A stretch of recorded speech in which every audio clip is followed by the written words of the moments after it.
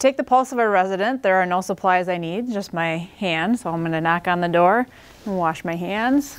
Hi Annie, I'm Myra. I'm your CNA. I'm here to take your pulse. Is that okay? Mm-hmm. Okay, we'll provide for privacy. When taking the radial pulse, we're going to look right at the radial bone. It's in line with the index finger. So I'll put my 2 fingers here.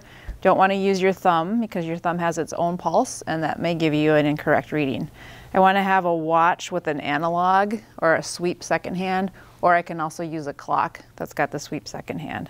So I'll just have you relax your arm, and then I'm going to take her pulse for 1 minute. So I'll hold my fingers here and count every time I hear or every time I feel the pulse against my fingers.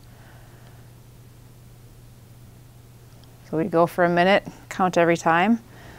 The range should be between 60 and 100 beats per minute for an adult. So you're at 72, you're nice and regular.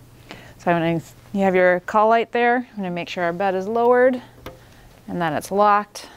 I'll wash my hands again. Anything else I can get you before I leave?